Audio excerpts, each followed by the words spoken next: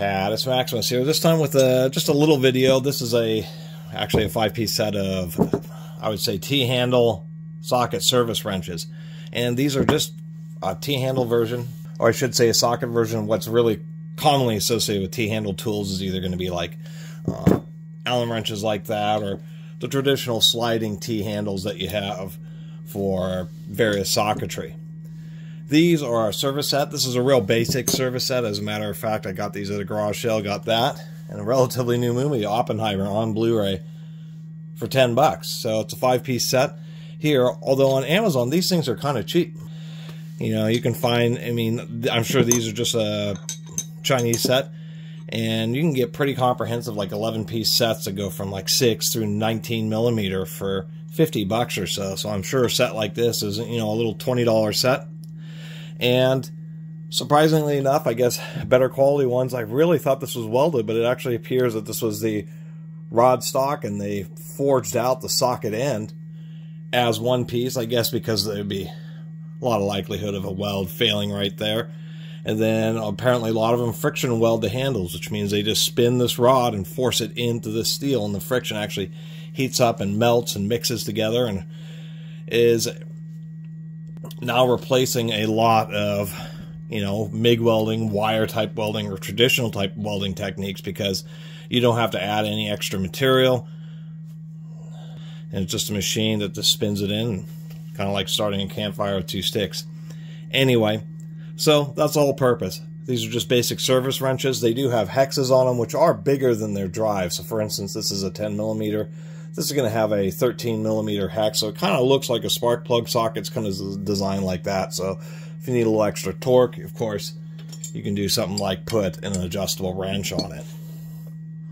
And they're just popular for assembly work, you know, in the auto shop if you're doing a lot of valve cover gaskets, interior work, replacing light bulbs, or light assemblies. Something like a little 10 millimeter like this really comes in handy versus, you know, digging up ratchets and putting together various socketry. It's just a one piece, you know, you drop, you don't have to worry about things falling off or getting lost. Obviously, once again, you don't have quite the versatility of a traditional T-handle, because of course you can have long extensions, various things like universals, and the fact that the T-handle will slide over so that you can get a lot of extra torque for actually breaking the fastener, and then of course putting in the middle for spinning it out.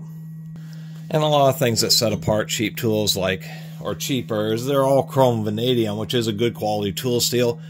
But there's more than just one version of steel, one recipe that is considered chrome vanadium. There's actually a couple dozen, I believe, various things that qualify as chrome vanadium, and as well as heat treatments, of course, is what really best, you know, shows how well, the specific recipe and the quality of heat treatment is what really can set apart two pieces of, like, two sockets that appear to be made out of the same material, chrome vanadium, but some seem to last a lot longer, and it's just those nuances. But these seems to be holding up. Obviously, this 10 millimeter has been used quite a bit and is doing its job. It can be kind of deceiving because you can look down on a socket and it looks like it's totally ground out, but that's actually just kind of a deception, where it's just the top edge of the socket that's starting to get rolled over, but there's just still plenty of meat down there in the flutes. So not a lot else to say. This basic 5-piece set actually enticed me, because it wasn't random once. It just seemed like it was a 5-piece set, because it's an 8, 10, 12, 13, and 14. 14 and 9/16 is relatively interchangeable. 13 millimeter and 1/2 inch is relatively interchangeable. 7/16 and 12 millimeters relatively works. 10 millimeters on a 3/8 doesn't quite work. And of course, 8 millimeters and 5/16 are nearly identical. And the reason they do the sockets, once again, kind of like a spark plug socket, is just so you can put a wrench on it.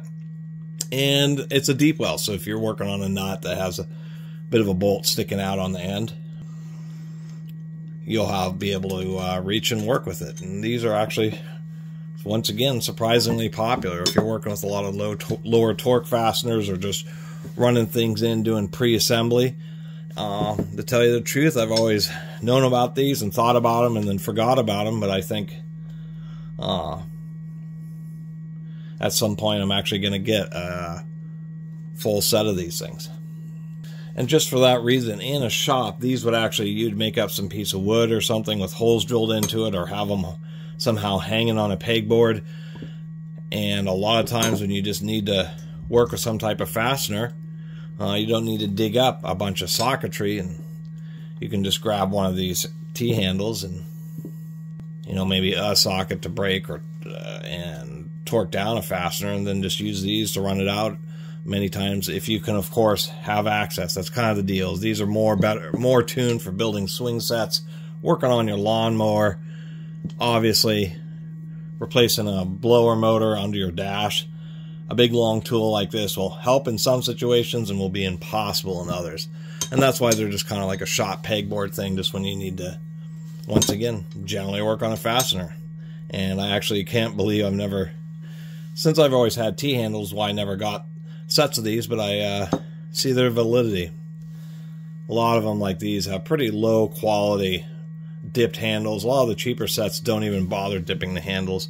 And I think this stuff's already peeling off. I'll probably end up just completely removing it. Anyway, thanks for watching.